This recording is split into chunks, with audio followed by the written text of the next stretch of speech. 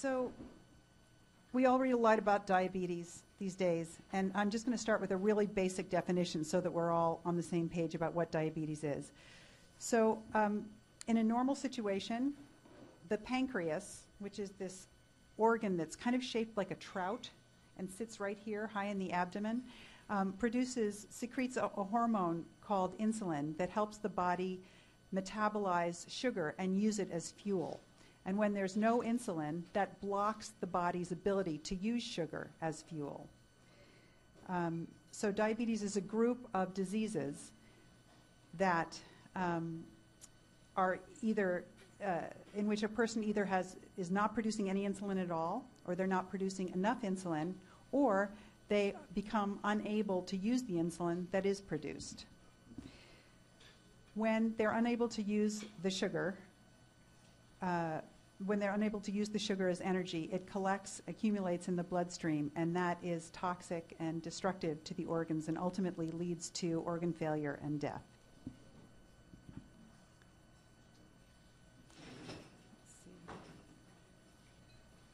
So there are three basic types of diabetes. Type 1 diabetes used to be called juvenile diabetes or insulin-dependent diabetes. Type 2 diabetes is the diabetes that we read about a lot and hear about a lot in the news these days, and that's also known as adult onset or insulin-resistant diabetes. And then there's the third type is gestational diabetes, which is a condition of pregnancy. Breakthrough is about type 1 diabetes, and that's what we'll be talking about tonight. And it's really hard for us to imagine these days, but until 1922, which is when insulin was discovered, type 1 diabetes was an unerringly fatal disease. The life expectancy from the point of diagnosis was 12 months at the most, and often quite a bit less. So Breakthrough is really centered around four characters, and they are Elizabeth Hughes, Frederick Banting, Frederick Allen, and Alec Clues. They're all very, very different personalities, but what they have in common is each one staked his or her all on an idea. Some of them won their bet, some lost their bet, and some did a bit of both, and that's what we'll be talking about tonight. This is the Hughes family in 1916. This photograph was taken as part of Charles Evans Hughes' presidential campaign. In 1916, he ran against Woodrow Wilson and very, very nearly won that election. He lost by a very slight margin. In fact, they printed headlines, the newspapers printed headlines that he had won. He went to bed that night thinking he was the next president of the United States and woke up to find out, whoops. This photograph shows Charles Evans Hughes on the left. Elizabeth is sitting on his knee. And then there's Catherine in the middle and Helen on the right, who was the eldest daughter who died of tuberculosis in 1920. And then Antoinette Hughes on the right. Charles Evans Hughes Jr., their son, was not in this picture because he was in the World War I at the time. So at the time this picture was taken, she was 8 years old. 3 years after this picture was taken, she was diagnosed with type 1 diabetes. She was 11 at that point. She was 4 foot 11 inches tall, weighed 75 pounds, was a robust, outdoorsy girl with a very keen mind and a real independent streak. Within months, she would have been dead without treatment. Now, luckily, Elizabeth was the daughter of Charles Evans Hughes and Antoinette Hughes. Charles Evans Hughes, as I said, was a presidential candidate.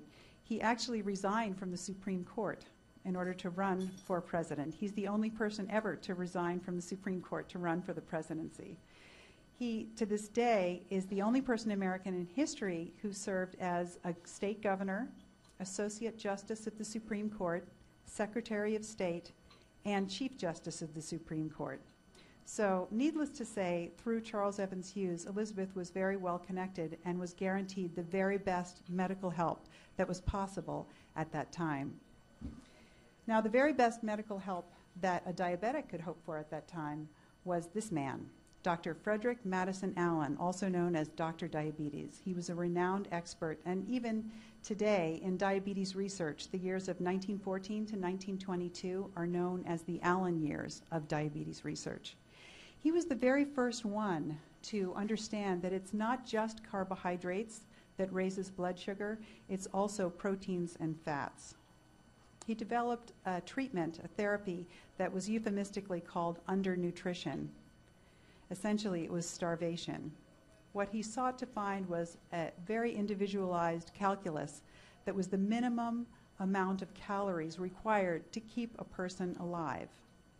Now, Dr. Allen could keep his diabetic patients alive longer than anyone else, but it was through this excruciating starvation therapy. And my guess is that no patient whose doctor saved their life were ever less grateful than Dr. Allen's patients were to him. This is Alec Clues, George Henry Alexander Clues. He was a British-born researcher who really committed professional heresy when he defected from the hidebound establishment of academic research in Europe, which is where he'd been educated in England and Germany, to come to the United States, where he hoped to find more opportunities to express his ingenuity and a real innovative approach to research. Then he really committed heresy when he defected from academic research altogether and joined up with commercial industry. In 1919, the AMA's official stance was that commercial interest and industry and academic research should never, never mix. And it was almost unheard of that this very small pharmaceutical company in Indianapolis called Eli Lilly would approach him and ask him to join with them. Even more unlikely was the fact that he accepted the offer. So this was really one of the very first partnerships between academic research and commercial industry. And of course now we consider these partnerships more the rule than the exception, but not so then. This is Frederick Banting. He was a hardscrabble farm boy from rural Ontario. He grew up in a place where the boys grew up to be farmers, and very, very few, if any, went to school past the 8th grade because they went to work.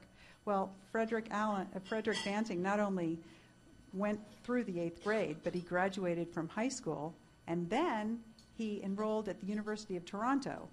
He wasn't sure what he wanted to major in. He was really attracted to the fine arts, though, and loved oil painting and continued to be an oil painter throughout his adult life. So he went thinking that maybe he would be an artist, and once he enrolled, he kind of drifted into medicine, and I think we can all agree that the art world's loss is medicine's gain. So I always start a writing project with questions. Some writers and sometimes people start writing projects because there's something that they want to say. And sometimes we start writing projects because there's something we want to find out. And this was a case of the latter. Breakthrough is organized around 4 central questions. And as I go through the presentation tonight, I'm going to pause 4 times and see if the question that I had in my mind at that point in the research is the same question that you're thinking about now. So we're going to do a little test. Are you all willing to play this game with me? All right. Okay, great. Let's begin. Thank you. Let's go back to August 1922. Picture this. Elizabeth, remember I said she was 4 feet 11 and 75 pounds when she was diagnosed with type 1. So now it's 3 years later, August 1922. She's 14 years old. She's 5 feet tall, and she weighs 45 pounds. In the 3 years since her diagnosis, she's outlived the life expectancy by 3 times over, but she's also lost almost half of her body weight. She is survived by the devoted efforts of her nurse, Blanche Burgess, and also through Frederick Allen's starvation treatment. For all their wealth and power, Antoinette and Charles Evans Hughes were unable to save their eldest daughter, Helen, from dying from a really horrible death of tuberculosis in April 1920. And now, 2 years later, in August of 1922, It seemed that it was happening all over again with their youngest daughter, Elizabeth. So in 1922, Elizabeth's been starving for more than 3 years. She's bald, her skin is slack and scaly, and she's too weak to stand up without help. 4 days before her 15th birthday, her mother, Antoinette, takes her, Elizabeth, and her nurse, Blanche Burgess, to Toronto, a city that neither one of them have ever been to and in which they know no one. Antoinette entrusts her daughter to an unemployed surgeon who has almost no experience with patients other than dogs in a lab or casualties in the trenches of France. He has no hospital privileges, so Antoinette rents an apartment near the lab where he works. This is Frederick Banting. And then she leaves Toronto, goes back to Washington, D.C., and gets on a ship bound for Rio de Janeiro with her husband, Charles Evans Hughes. It's a 2-week sea journey each way, and this is long before the time of easy ship-to-shore radio. So, here's the first question. Are you thinking what I'm thinking?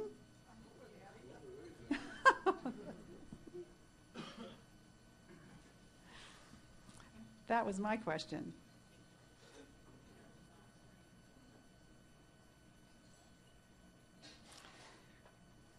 All right, you passed the first test. Should we go on?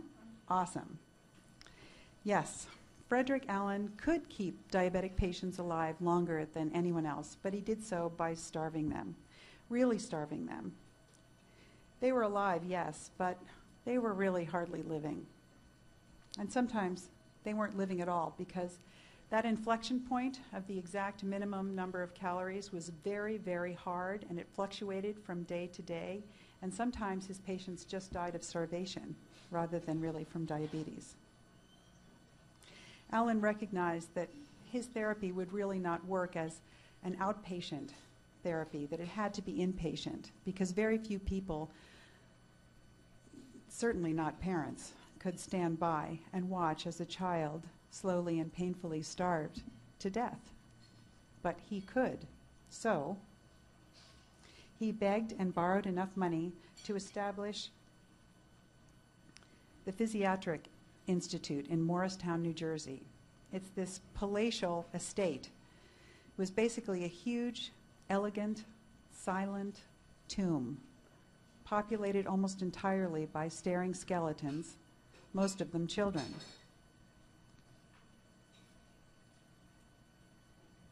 Any questions? Any guesses on question number 2?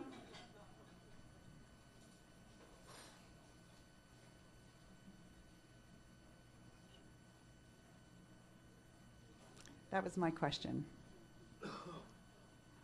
And the answer is, he could because Allen believed with all of his heart and soul that a cure for diabetes was very, very near at hand. I mean, he thought the phone could ring any second with someone, and they were really on the cusp of it for years and years.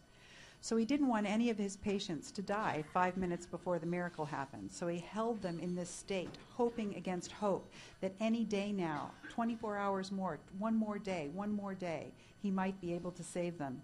Allen devoted everything, all of his heart, all of his money, all of his time to saving diabetics. And ironically, as soon as this wonderful thing happened, the discovery of insulin, it really ruined him. It ruined him professionally and personally. He ended up dying penniless and forgotten. Here's the dream team that discovered insulin in 1922. Each of them had a special talent or ability that they brought to the mix that allowed them to get it right when for thousands of years there had been nothing but frustration and failure. Incredibly, they were really only in the same place at the same time working on the same project for a period of about 6 months. But somehow in that brief window, they were able to produce an extract from the pancreas that was pure enough to use in humans for the very first time in history. Of course, diabetes had been known and recognized for thousands of years. The Egyptians, the Chinese, the Persians, the Greeks had all written about it. But it really wasn't until the late 19th century that we understood that the problem of diabetes centered in the pancreas. And we learned that by depancreatizing a dog, and then the dog very quickly developed diabetic symptoms. Unfortunately, that was only half the battle, and purifying that extract turned out to be incredibly complicated and difficult. And really, until 1922, the technology to do that on any kind of large scale didn't even exist. But that's when this guy showed up. This is Frederick Banting. So upon graduating from the University of Toronto with a medical degree, he immediately shipped overseas to a battlefield in France, where he had lots of opportunity to practice his specialty, orthopedic surgery, amputations in the trenches. He actually almost lost his arm. He was injured himself, and I think if he'd lost his arm, that would have been a bit of a setback for a surgeon. I think we can all agree. But he survived, and his arm survived, and they both returned as a decorated war veteran to Toronto, where he found himself suddenly unable to find a job.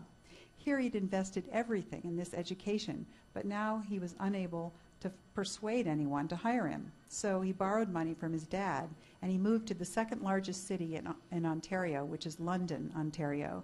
And he bought a house, and he hung out a shingle, and he opened a private practice. And his first month in business, he made $4. And subsequent months, not that much better. His fiancée and he parted company. Things were looking really grim for Frederick Banting. He was having a lot of those sleepless, restless nights, tossing and turning and wondering where he went wrong, and full of remorse and regret and self-recrimination. And during one of those nights, he awakes from a restless sleep with an idea about a subject that he really knows nothing about: endocrinology. Right here, in this room, in this bed, he fumbles around on the bedside table looking for something to write with, and he scrawls 25 words that would change history. And here they are. Here's his original note. I'll read it to you. Diabetes, ligate pancreatic ducts of dogs. Keep dogs alive till acini degenerate. Leave islets. Try to isolate the internal secretion of these to relieve glycosuria. Now, interestingly, this idea is not really new, and technically, it's not right. But Banting was so unfamiliar with the literature in endocrinology that he didn't know that, and so he pursued it with fervor and conviction. He found his way to this man, J.J.R. MacLeod, who was a renowned expert in metabolism, and he was the head of the physiology department at the University of Toronto. Banting, who's on fire with this idea, basically charges into MacLeod's office and demands that MacLeod let him use a lab for the summer so that he can prove his theory. Well, MacLeod, of course, is very familiar with the literature, and so MacLeod really knows that Banting's idea is not really new and not really right. But he lets him use the lab anyway. Yeah, exactly. One of those wonderful twists of fate.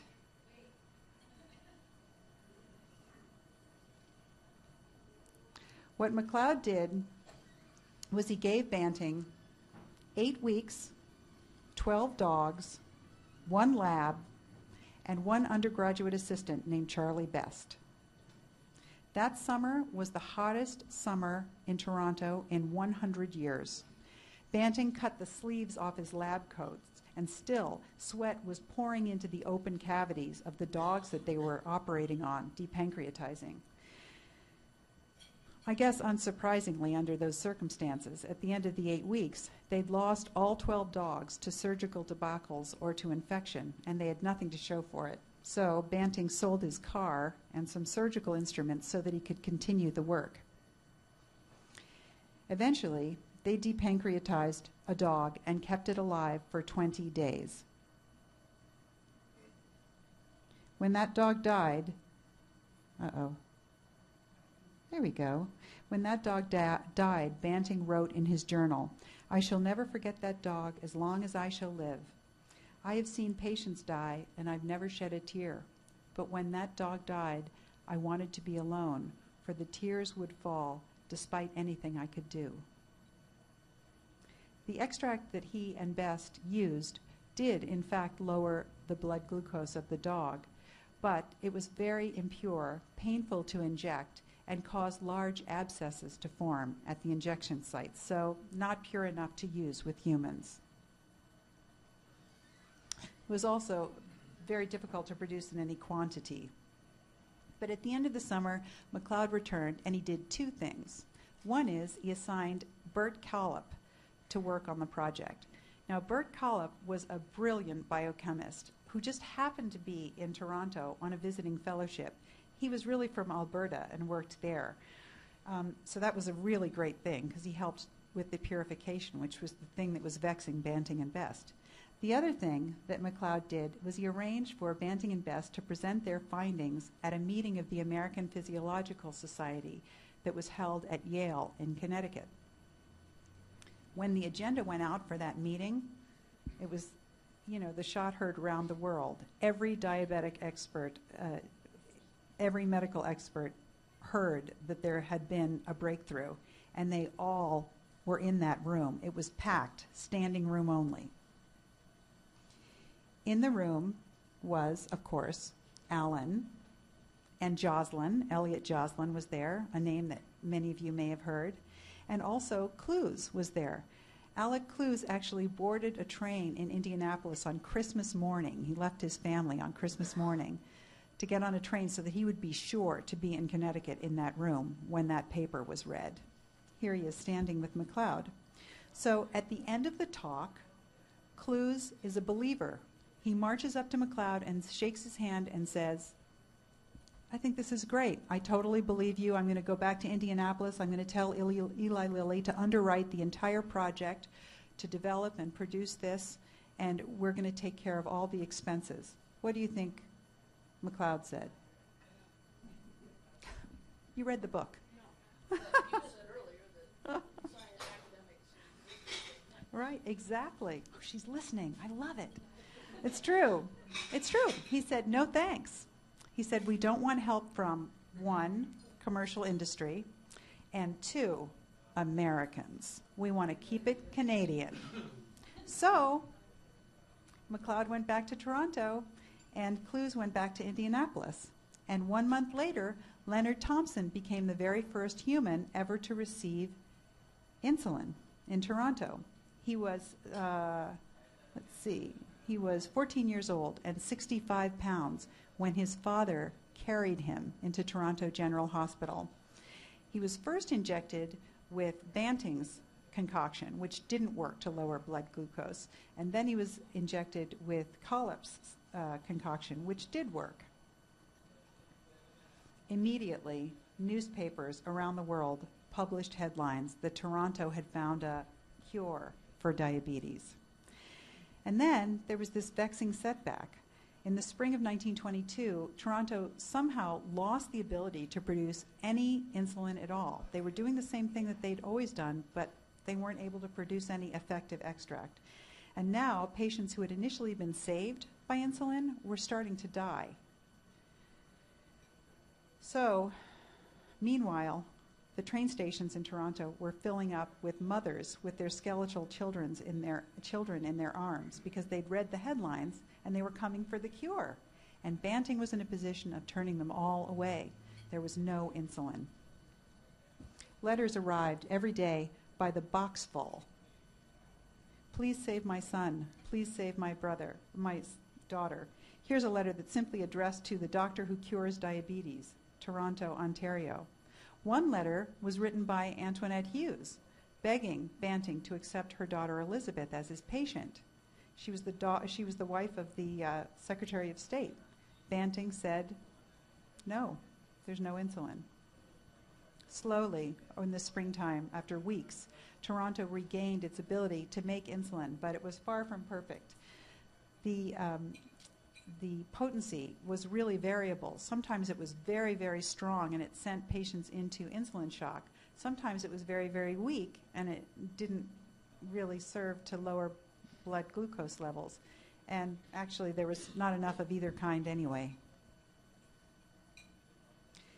And so, reluctantly, Toronto was forced to accept Eli Lilly's offer of help. By the time that Clues walked into Toronto, into the scene, the relations in Toronto among the 4 Discovery members had become so acrimonious that at least one fistfight had broken out in the lab. Clues was probably the only guy who could walk into that kind of emotional climate and not even bat an eye. He was positively bristling with energy and ideas. And he was uniquely able to command respect from both scientists and from business people. Eli Lilly said of him, "He lived more hours in a day than any man I know." To give you an idea of just how difficult relations had gotten among the 4 Discovery team members, in 1923, MacLeod and Banting would win the Nobel Prize for medicine. Yet they were so angry at each other that they both refused to go to Stockholm to accept the prize because they didn't want to share a stage with each other. And to this day, there exists not a single photograph of the 4 members of the Discovery team within a single frame.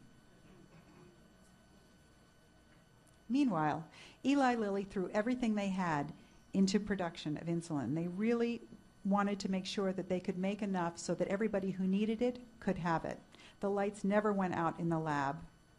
They encountered many of the same problems that Toronto had encountered.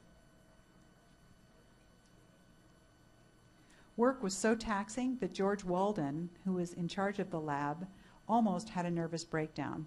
Clues intervened and forced him to take a month off.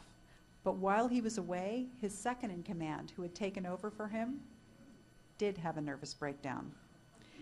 Eventually, though, Walden was able to crack the code of large-scale insulin production through a method that he devised called isoelectric precipitation.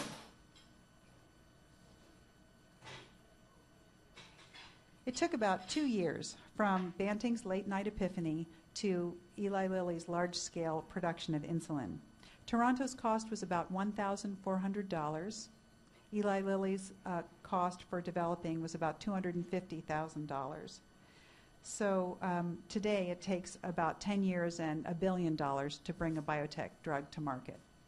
1923 proved to be Eli Lilly's most profitable year. This slide shows that in 1954, it took 10,000 pounds of pancreas gland to make 1 pound of insulin crystals. You can see the insulin crystals there in the foreground. Thankfully, we are no longer reliant on animal pancreas to produce insulin. In 1978, a small startup called Genentech, working with City of Hope Hospital, produced synthetic insulin using recombinant DNA techniques for the first time. It licensed the idea for development to Eli Lilly. Sound familiar? In 1982, it was approved by the FDA, and in 1983, it was sold as Humulin. And insulin continues to be one of Eli Lilly's leading products.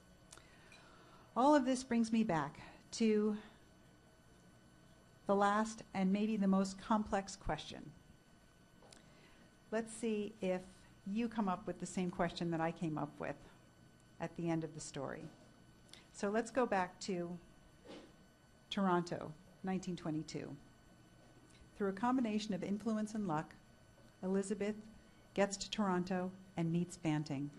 He injects her with insulin. She immediately begins an amazing recovery.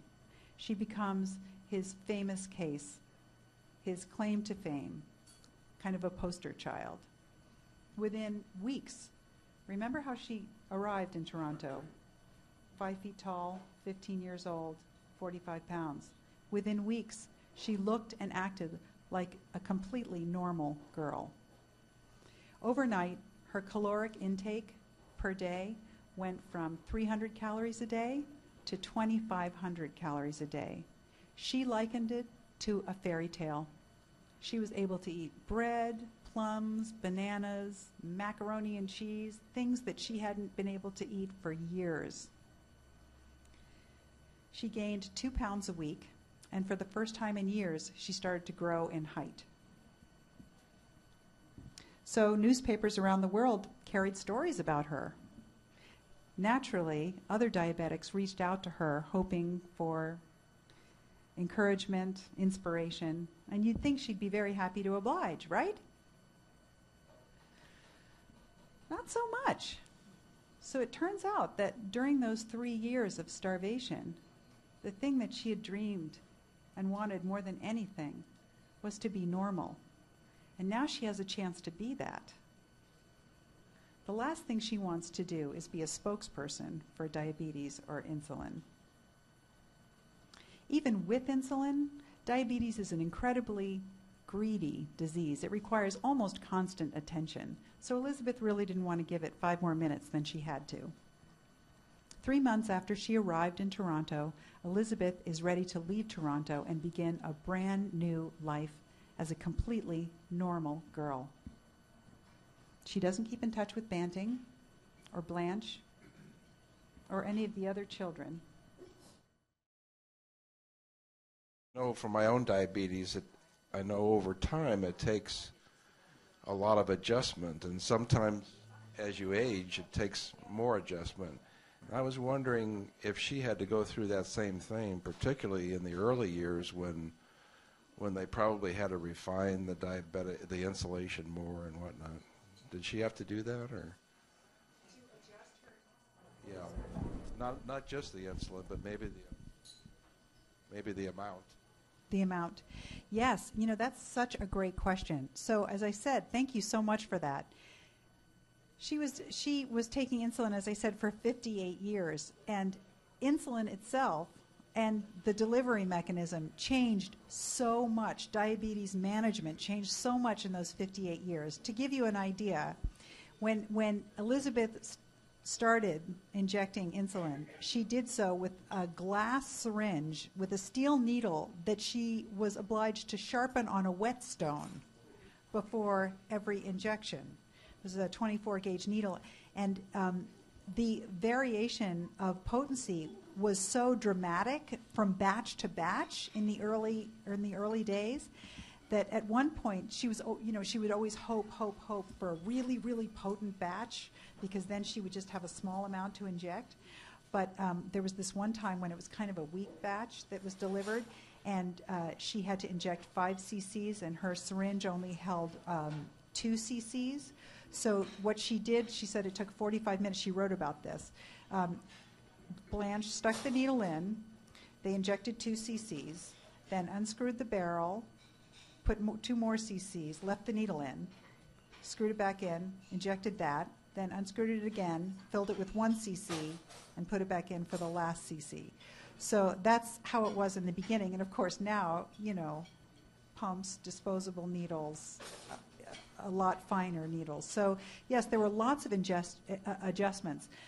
Not just delivery, but also insulin changed so much. In the 30s, they developed long-acting insulin. Now they've discovered that fast-acting insulin actually has some advantages. There were, as you saw, synthetic insulin, and then before there was synthetic insulin, there was also a difference between pork insulin and beef insulin. Certain people had allergies to certain kinds of insulin. So many adjustments all along the way. And sadly, there were some early diabetics who died taking insulin from insulin shock, overdoses. In the early days, diabetics were obliged to carry around cards that said, "I am not drunk, I am diabetic," because they would be found kind of in these stupors, and police would pick them up and throw them in the brink. So, yeah, a lot has changed. A lot did change. There were many, many adjustments. And she was such a diligent student of it. She kept those careful charts that she was able to make those minute adjustments, and that, I think, really contributed to her longevity.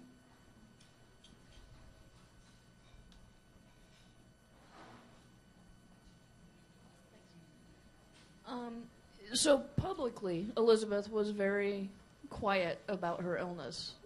But it sounds like privately she kept journals, or she kept more. You said she wrote about the shots and things. Did she do that her entire life, or did she even ignore the illness in her private life, so to speak, in her internal life? That's a great question. Where she wrote about it was in letters.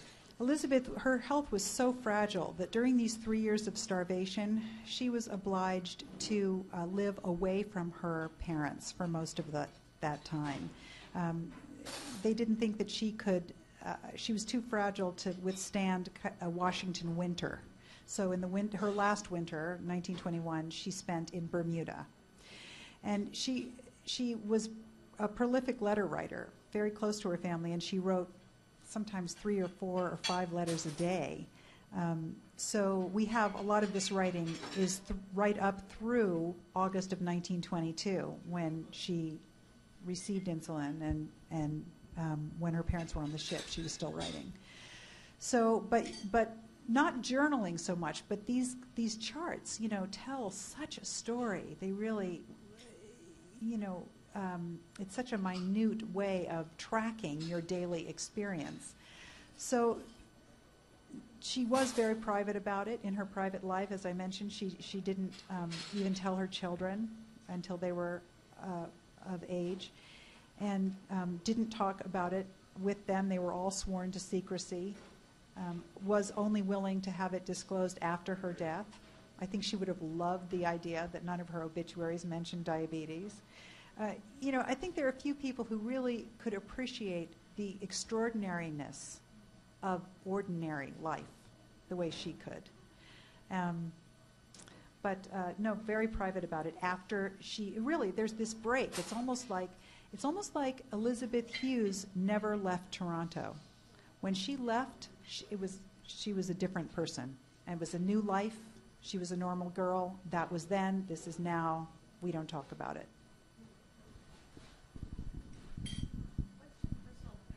With diabetes. What's my personal connection with diabetes?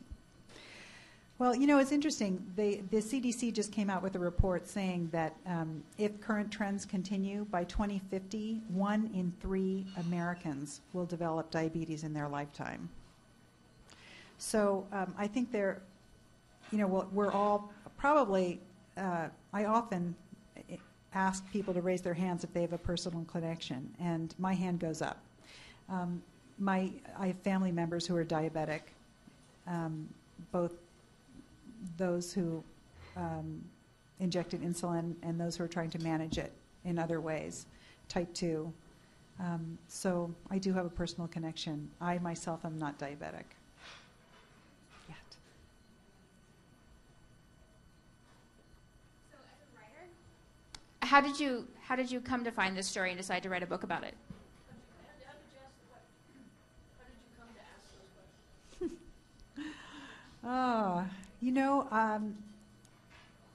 The characters. It wasn't that I was interested in diabetes and then discovered the characters. These characters are so compelling. This story is the humanity of it, and the courage and the conviction and the history, the intersections of politics, and it's amazing, politics and medicine, these partnerships that were unprecedented. The first time that Banting applied for a patent, he was rejected by the United States Patent Office, and it was only after a letter written by Charles Evans Hughes that he was granted the patent. But, why was it that he changed his mind and said no to Antoinette first and then said yes? So it was these coincidences, these unbelievable circumstances, these decisions. It was such an amazing story. It was kind of one of those stories that you think, it pulled me through the research because I kept thinking it can't be true. I don't believe it. The truth really being stranger than fiction. So the characters really were the things that were so compelling. The initial germ of it was that my co-author had read an article in the New York Times. It was a very brief article in the New York Times Magazine in March of 2003 that mentioned Elizabeth. And it was kind of a thing where you scratch so you think, oh, that's interesting, and you Google it, scratch the surface, and then you think, huh. And you look a little deeper, and then you think, what? And then you look a little deeper, and it just was kind of that way. One of the things, though, that was initially perplexing to me was I do have diabetes in my family, and I consider myself a relatively educated person, but I'd never heard the name Banting. And as prevalent as diabetes is, wouldn't you think that we would all know that name? Now, I don't know anybody who has polio, but I know the name Jonas Salk. So how is it that I'd never heard? That just really, that struck me as very odd. And so I did some searching to try to discover who he was. So that was part of it. Did that answer your question? I'm sorry, I think that went around and around.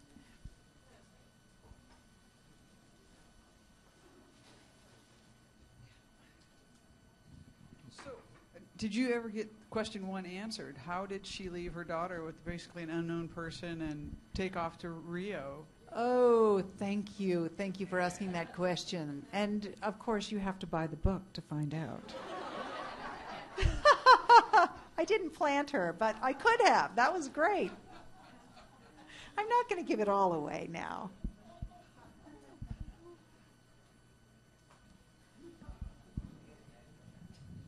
Are there any plans to turn this into a movie? Now, that one really should have been a plant, right? Next time. Thank you. There should be. Any agents in the audience here? The whole time that we were researching this, really, it presented it. I saw it as a movie.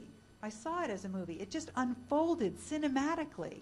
It's such a sweeping story, and these characters are so larger than life. And even as I was writing it, I kind of started to think about who I would cast in various roles. So yeah, I would love it.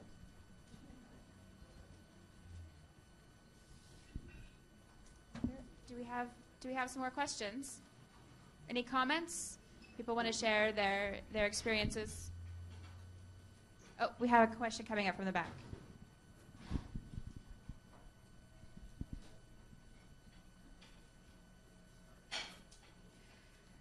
Okay. With such impure insulin, how could Elizabeth not be ID'd as diabetic by insulin reactions? So that's a great question. Early on, Blanche Burgess was her constant companion. Elizabeth had not traveled, she had not spent 5 minutes by herself in the 3.5 years or so that she was starving. Blanche even slept in the same bed as she did, so that if she did have a reaction, she would feel it and be able to respond immediately. And they kept little molasses kisses on the bedside table to address those right away. So there were lots of reactions, and sometimes she had 4 a night when insulin was so impure, if you can imagine. It just went on and on. So there were a lot of reactions. And as I said, really, Elizabeth was so diligent and so disciplined about taking care of her disease. She was never careless. And so I think that really contributed to her longevity. But there were reactions, and she was really saved in the early days when the impurity was really a problem by Blanche. So how long did Blanche remain in her life? When she left Toronto, yeah, Blanche moved to, and that's a whole, oh boy, yes, oh, I would love to get into that one. We don't have time. That's a whole different science cafe. That is some story, though. That is some story. Sorry? It would have to be fiction, though, because it's there are no facts. Boy, we tried. Oh my goodness, did we try to uncover what happened there. It's really mysterious. Did Blanche do any journaling or any recording of No one knows. Oh, thank you. Did Blanche do any journaling? So when Blanche left, she moved to California, at least according to Elizabeth's letters. And ostensibly, she was going to be married to someone. But she didn't end up marrying that person. And we did finally track down that when she died, and she did die in California. But there's really it is my hope and prayer that at one of these book talks, someone is going to come up to me and say, Blanche Burgess was my aunt or my mother, and I'm going to find out the mystery of Blanche Burgess. She really, what a hero. What a remarkable role she played. And we just don't know. All I have is a death certificate. That's the only piece of paper I have after August 22nd documenting her life. Not for lack of looking.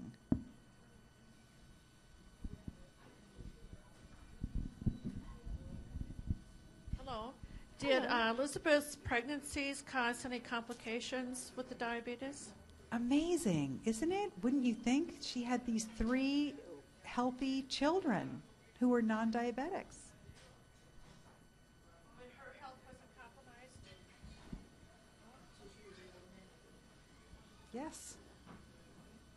It's amazing. She really is it's a remarkable life. Do we have any final questions? Okay, great. So this may seem a little tangential, but when you talked about Dr. Allen's starvation therapy, I'm wondering if the medical professionals at the time considered that to be ethical. And today we have debates about quality versus quantity of life. And I'm wondering if you know what the AMA's ethics stand is on something like that. Wow, that is such a great question. These are great. Thank you, everyone. Thank you so much. These are the best questions. Yes, I just say yes. It is. Can you imagine, as a parent of a type 1 diabetic child, and there were doctors at the time who said, just give them a big birthday party, all the cake and whatever their favorite foods are that they can eat, and let them go out with a bang. They'll be dead in 2 weeks, but it'll be a great, And then there were people who stayed with the starvation treatment. And it's almost the choice of, do you want which is better, a short painful death or a long painful death? Which one of those is more humane? And what if you chose short painful death and then a week later they discovered insulin? There were doctors who did not refer patients to Allen's, who did not agree with his methods, and yet he could keep patients alive longer. Now, sadly, I think there were 3 of his original 100 patients that he treated who survived long enough to get insulin. So it was not many, but, Elizabeth was one. I think it was controversial. I mean, there were doctors who thought, no, it's just too ruthless. It's too horrible. No. Life at any cost, it's really, you have to make that decision of what is the quality of life.